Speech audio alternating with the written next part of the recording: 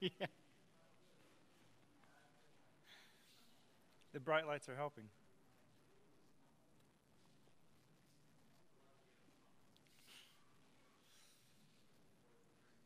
Yeah. It's either one at this point.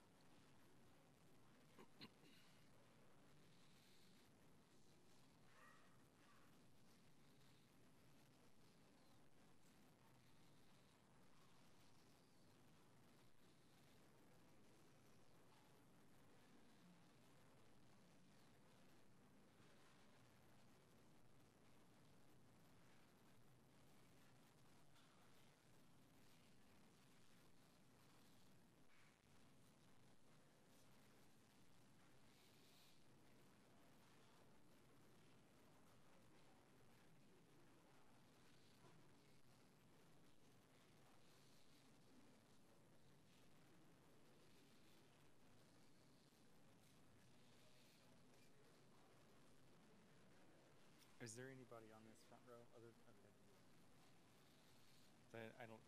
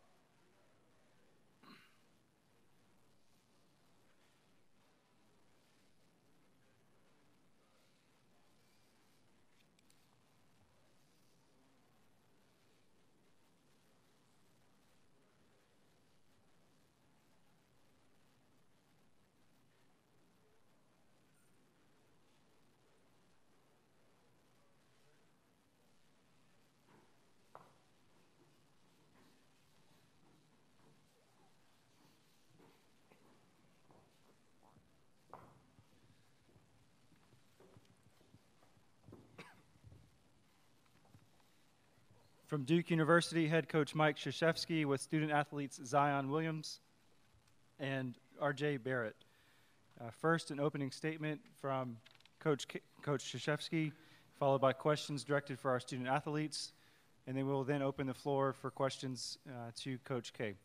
Yeah, well, I thought we beat a really good team today, a championship team. You know, the last month of their season, I thought they were the best team in their league. They lost a heartbreaking game against South Dakota State at home, which they dominated, and really that knocked them back a couple games, I think. And then they got it back, and you know, they've been playing beautiful basketball. I've watched at least 6 of their games, and extremely well coached. The kid Shahid gives them a dominant leader, and he played so well today, especially in the first half. And they don't turn the ball over. Yeah, they make you play defense, and then multiple shooters, multiple scores, well conceived. You know, they're good. Yeah, they're very good. And I thought we started out just taking jump shots and not working the ball. And once you get behind, you know, there's the confidence level of the other team and the pressure of the game. I thought our defense then picked up for the rest of the game after about 10 minutes. And in the second half, we played, you know, just beautiful basketball. And for those 12 minutes, and then we subbed, and they subbed, and you know, but it was a good game for us. And applaud them. You know, they return everybody. Watch out, man. Watch out. You know, they're going to be that team in their conference. That's my prediction. Questions to the student athletes? We'll start in the back row on the left side. Just as a reminder, please indicate your name and your affiliation. Also a reminder that the Duke locker room is open at this time as well. Luke D. Cockrell, News and Observer. Zion, for you, there's obviously a lot of attention on you, which nothing different there, but to be in your home state to deal with this and then to come out the way you guys did in the second half, how did that feel for you?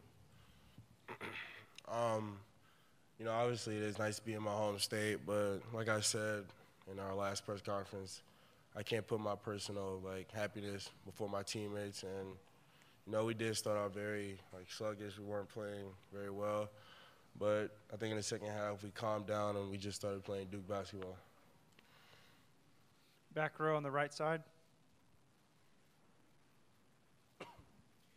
Dick Cox with Lindy Sports and Cox Sports Broadcasting. This is for both players. Going into the game tonight, it's your first tournament. Was there any nerves, excitement, or how did you feel going into tonight's game? RJ first, and then Zion. I felt like we were excited. Definitely excited to play. We've all been, you know, growing up watching the tournament for many years, and we're excited to get out there. Just we didn't really have as much energy. We weren't really, you know, playing as well at the beginning, but you know, thankfully we were able to pick it up. Yeah, like RJ said, I think we were very excited because, especially for me, you know, I remember watching March Madness, live streaming it in high school and middle school. You know, just watching the intense games and telling myself I was going to be a part of that.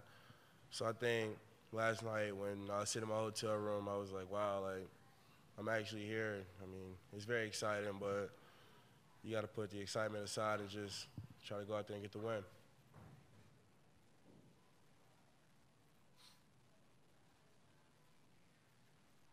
Front row, or second row, I guess it is, on the right. Mike McFeely from the Forum in Fargo. Zion, to start the second half there, you went on a stretch where you had a dunk, you had the steal or picked up the loose ball, went down, made the layup. You had quite a stretch there where you kind of almost took the game over by yourself. Can you just explain what happened there and what led to that?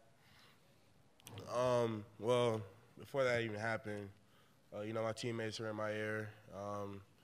You know, they were just like, be me, be myself. And, you know, when my teammates and obviously coach said the same thing, you know, when they're constantly telling you to be yourself, you know, it just gives you energy. And I just try to bring energy for my team. And I think in those situations, I just happen to be in the right spot. RJ could have did the same thing. Right side, second row. For RJ and Zion, David Hale with ESPN. I'm curious, you guys talked, I think, or Coach K talked a little bit the other day about talent, kind of helping talent. I'm wondering if you could talk a little bit about what your relationship has been like this year and how you each other have maybe helped each other's games throughout the season. It's been great, definitely playing with this team, playing with Zion. I mean, especially for me, if we have a little joke that whenever I'm in trouble, he always bails me out. Like, every time I get stuck, he always cuts, and I can just throw it anywhere and get it to him. So we definitely bail each other out, and it's just been a lot of fun to play with him. Left side. Josh Swanson, KFGO News, Fargo, RJ. Can you talk a little bit about Shahid for NDSU, his performance, especially in the first half? He was taking it to us.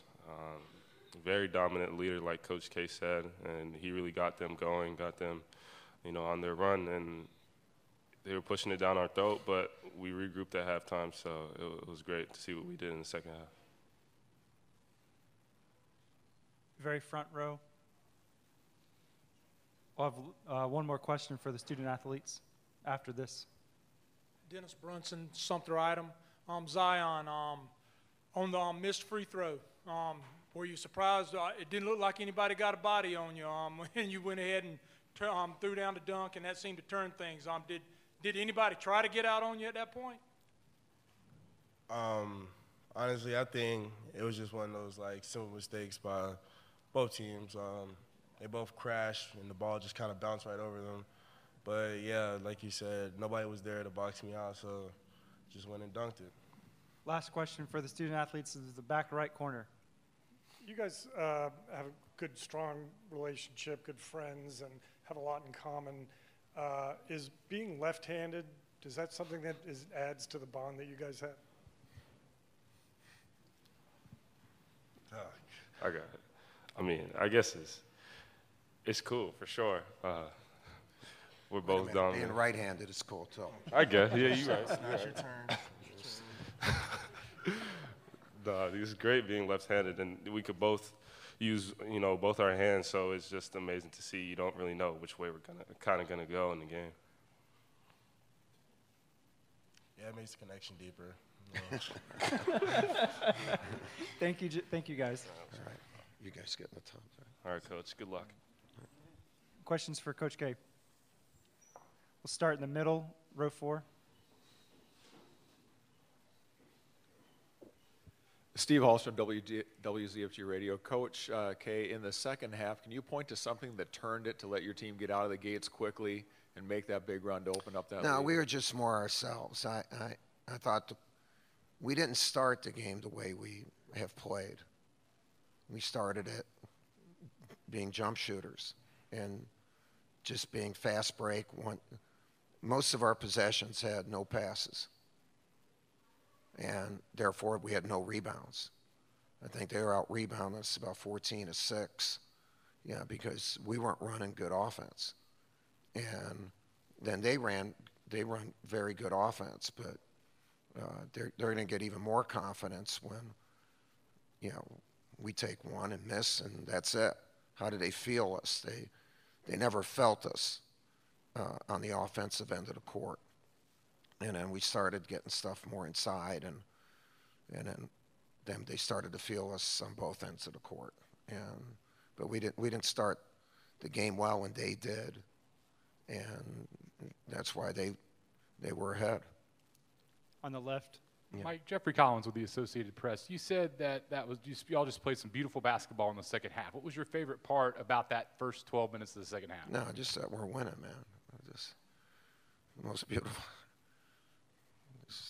We're winning, got a double-digit lead, and we're hungry, and we want more. To me, that's beautiful. There's not one play.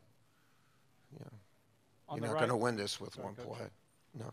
Coach, Jordan came in with the team down 7 and kind of helped spark the defense. Can you just talk a little bit about the energy he brings and the improvement he's made to the point that he's now a household name in the rotation? Yeah, well, he's part of our rotation, and he's earned that, starting with the Louisville game. And, excuse me, he's a very good athlete, and he plays defense on and off the ball, tough. He has not turned the ball over, makes simple plays, and then hit a big three. That's added. But no, he's a valuable guy for us right now. And but he's earned everything. And also what he's earned is the confidence. He has confidence in himself, and he knows that we have confidence in him, so it's a good place. Back row in the middle.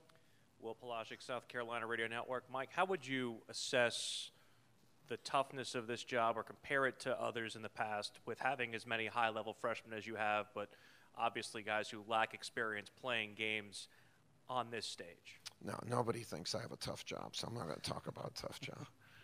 My job being tough? Yeah, we've been the leader of the pack for about 25 years, so we get everyone's best shot.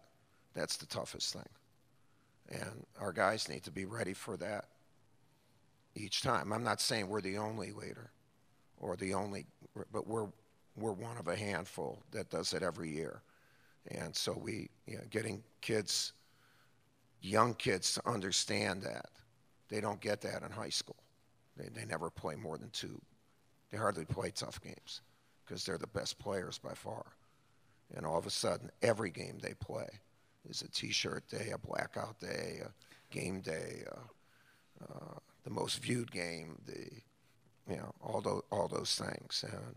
And that's, although I do think it prepares us for this moment where everyone thinks it's the biggest game.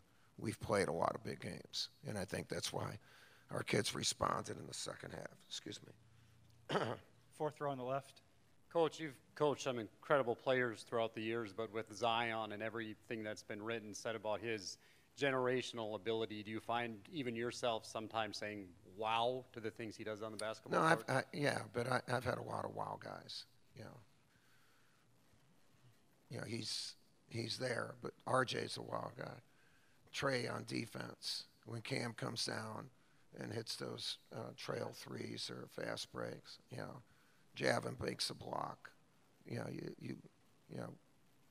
I get excited for all my guys, and so obviously I get excited a lot about him because he's a hell of a player. Last question for Coach here in the front. NDSU was a really. I'm sorry? NDSU was a really good three-point shooting team throughout the year, and you guys shut them down. Was that a point of emphasis coming to the game? Oh, was obviously. Take away the 3-point? Yeah, obviously. They had to work for their shots, and the thing that they did though, when they missed in the first half, they got their rebounds, and we were not defensive rebounding. But look, they're a really good team. I really. Again, I watched 6 of their games, and I told my guys, I said, look, they don't beat themselves. They don't beat themselves. They play solid, really good basketball. And each kid has a confidence in his role. And, very, very well-coached team. I'm very impressed with them. We beat a good team today. It's a good win for the Duke Blue Devils today. All right? Thank you.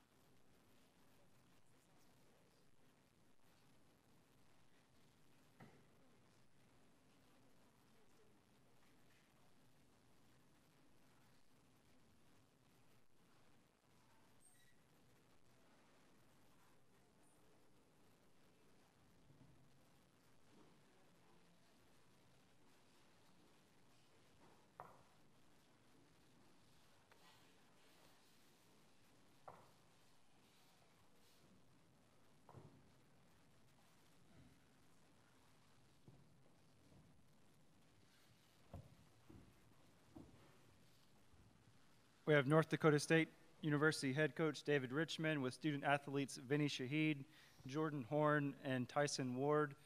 Same as we've been doing, we'll have an opening statement from coach, followed by questions directed for our student athletes, and we will then allow them to be released and then redirect questions to coach at that point. Thank you. Obviously, Satellite Duke was the #1 overall seed there, especially in that second half. And they get out in transition like that and turn you over. They're elite, and that's an exceptional team. And it was a pleasure to coach against Coach K and for our guys to compete in that environment. But more so than anything, what our guys accomplished in the last 3 weeks in particular and over the last 6 weeks is tremendous. But that doesn't come close to what I'm really proud of. What I'm really proud of is how they did it. And we talked a lot about representing a school, a community, a fan base, a state the right way. And to me, these guys did it. And again, we talk in our program, a how is way greater than a what. And our guys, how they attacked this, how they stayed the course from a group that was 2-7 at one point was just an absolute pleasure to be around. So appreciate it. This is a great opportunity. Our guys stayed in the moment. I asked them, in the locker room to stay in the moment for one more minute and challenge them to what are they going to sacrifice to put ourselves in a position where we can be right back here next year. First question for the student athletes here on the right side, row 4. Left side, row 4. Nolan Schmidt, Bison Illustrated. Vinny, Coach K just called you a dominant leader. What does that mean, hearing that from a coach of his stature? It means a lot. A lot of it has to do with what my teammates do. They give me confidence. They trust me with the ball. But it means a lot to hear that. Stay here on the right side. Just go back to back, both of you. Jeff Kopak, the Forum. Vinny, I think you know Trey for a while now. What was it like battling it out with him? It was very exciting. You grow up with somebody playing on the same team as them, and then you compete with them against high school, and then you see them on the biggest stage there is in college basketball in March Madness. It's very exciting. Mike McFeely from the Forum in Fargo. Tyson and Vinny, the stretch that Zion had at the start of the second half was something else. Have you guys ever seen anything like that? And how would you describe what happened there with him going off there? To be honest with you, game just went by in a flash, so I can't really tell you what really happened in certain points in time. But he went on a stretch where he got some rebounds and he does what he does and makes him a good player.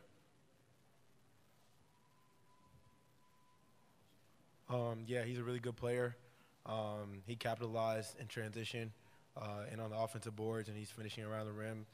Probably one of the best athletes I've ever seen with my own eyes, but he's a really great player. Left side. A question for any of the players. Coach mentioned a minute ago, guys, taking a moment in the locker room to think about what you want to accomplish and get back here next year. What do you guys each take away from the last 3 weeks building toward the future? Let's start with Vinny and then go down the row. Coach just said it, staying in the moment a lot. If you go back to June, we had a lot of ups and downs throughout the season, starting in June and going 2-7 and then going 5-0 and then losing 3. A lot of it was just staying in the moment and learning and growing from those experiences. I kind of have to agree with all Vinny said, kind of hit it on the nail, but we just stuck together throughout the whole process. Since June, since we've been here in the summer, we've all had our ups and downs personally and as a team, and to kind of get through what we went through and do it all together as one was very special, and we all know that we want to get back to this moment, to this stage, and make it even further. So we'll know we know what we expect from ourselves, so we'll be right back. What we can take, just how hard we worked, how much perseverance we went through. And, when we get back, it starts then, preparing for that first game, actually that first practice in the summer or first practice in the spring, just preparing for those big moments and those little moments. In the middle, left side. Steve Hallstrom, WZFG Radio, to Tyson and Vinny. Can you talk about the opening stretch? You led most of the first half. You got out to a 12-5 lead. What was the feeling like when you were executing and scoring and taking a lead against Duke here in this scenario? It was just playing basketball. 40 minutes were up, and we came out, teed up, ready to play. And when we play with a whole bunch of excitement, we're a tough team to beat. I feel really good. I think we were getting some stops on the defensive end, and we were scoring on offense, and so it wasn't allowing them to get out in transition as well as they usually do. But it definitely feels good, to have a lead. Only down 4 going into halftime. Some things we had to clean up coming out of the second half, turning the ball over a little bit, but it feels really good. In the back. Kerry Miller, Bleacher Report. For any of you, did playing against Mike Dahm multiple times during the season help you prepare for Zion? And who on your scout team had the impossible task of trying to emulate his play this week? Start with Tyson and then come towards me. I think they're 2 totally different players. Mike Dahm, he's a great player himself, and Zion Williamson's a great player himself, but you can't really compare those two. I think that, you just come out and play basketball at the end of the day. I would say the same thing. They're both really great players, and play against both of them was nice to see him play against them and stuff like that. But I think they're 2 totally different players. And in practice, we just kind of challenge each other on both ends, whether you're on the scout team or in the rotation guys. So with the scout team playing as Mike Dahm, we didn't really get that much time to go over Duke as the scout. But just pushing each other in practice was huge, and preparing was a big stage for us. They couldn't have said it any better. Last question for the student athletes on the front right. Tyson, you guys struggled in the first half and most of the second half shooting 3-pointers, and that's usually your bread and butter is to make 3-pointers. What were they doing to make it so tough on you? They just weren't falling. I mean, sometimes you get a little bothered by their length and athleticism, but, you just got to prepare for that and, shoot your shot. You can't be overthinking sometimes. I think that's what kind of happened a little bit. Overthinking really might have affected our shot a little bit. Thank you, gentlemen. Congrats on a good season. Thank you very much. Questions now for Coach David Richmond. We'll start here on the left. David, Jeffrey Collins with the Associated Press. I mean, what do you do in that second half starts and you can tell that the whole thing is just about to slide down? Is there anything that you can do, or you just kind of go, we gave it our best shot? No, that's not what we're about, not just throwing out our best shot. But, I mean, obviously, it's Duke, the #1 seed. We knew it was coming, and it's just really tough when they're so well coached, the length and athleticism. When you get them out in transition, where we talked about it to our guys last couple of days, they're elite, and it's hard to get it stopped when that gets going. In the back right corner. Hey, David. Jonathan Jones, Sports Illustrated. On preparing for a guy like Zion, because you don't see a guy like him ever, because you can't, practice. Is there any guys like him besides right. him? Exactly, right. And you're not in the ACC where you see him twice a year and whatnot. All of those things considered, you have 2 days to prepare for him. How do you prepare for him? Because it seems like whatever you guys did in the first half was as effective as you could have been in the first half. Yeah, I think it's just real important. We talk about it where you just got to be solid. You got to be disciplined. You got to make him earn it. And, he hit a 3, something that he hasn't done necessarily at a high level this year.